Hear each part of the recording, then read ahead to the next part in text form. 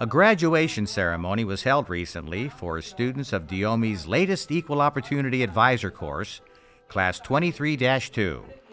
The event included encouraging remarks from guest speaker and former DEOMI graduate Scott Lanham, Assistant Director, Office of Diversity and Civil Rights for the U.S. Immigration and Customs Enforcement, or ICE. Numerous certificates of appreciation and awards were presented, including the prestigious Commandant's Award. That went to Sergeant First Class Karina Gathers. Prior to the ceremony, she talked about just how much the in-residence 7-week course had meant to her.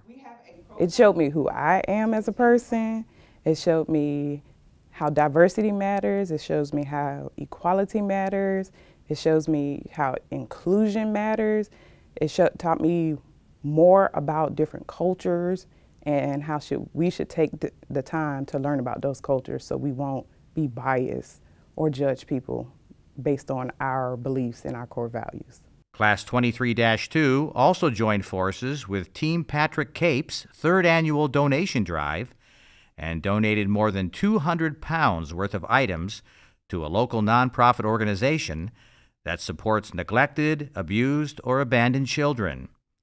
For Sergeant First Class Candia Nullings, this was a class project that held special meaning, as she had spent 8 years as a child in the foster care system. We had a couple ideas that came out when we first had our first adjourning meeting with our class leadership, and I wanted to let them know how important, out of all the ones they listed, that this particular one was to me. So the little bit of love that we give here in the schoolhouse can really go a long way, and we made it happen.